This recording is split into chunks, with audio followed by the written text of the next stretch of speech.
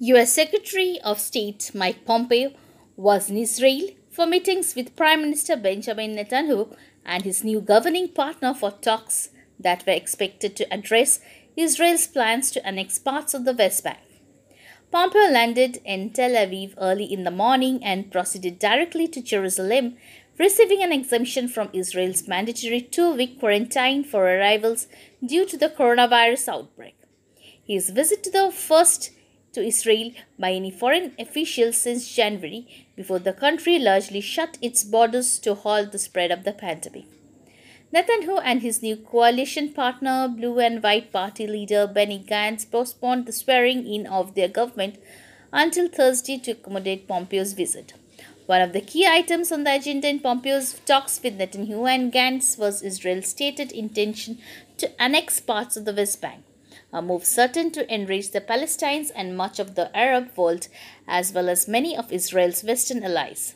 Ahead of the visit, Pompeo told the Israeli daily Israel Hayom that the meeting was important enough to justify flying to Israel for face-to-face talks despite the pandemic, that they would discuss efforts to keep Iran from obtaining nuclear weapons, the Trump administration's midst plan and efforts to combat the coronavirus.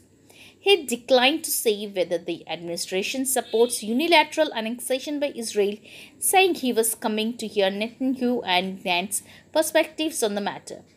US Ambassador David Friedman, an architect of the Trump administration's plan, has said Israel could begin annexing territory within weeks. Netanyahu and Gantz struck a power-sharing deal last month after 3 parliamentary elections over the past year resulted in stalemate. Under the deal, Netanyahu would remain prime minister for the next 18 months, even as he goes on trial on charges of fraud, accepting bribes, and breach of trust.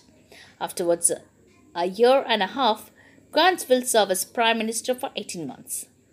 The agreement also stipulates that Netanyahu can devise plans to annex Israel's settlements in the West Bank starting 1st of July, but that such a move must be coordinated with the US while also taking regional stability and peace agreements into consideration.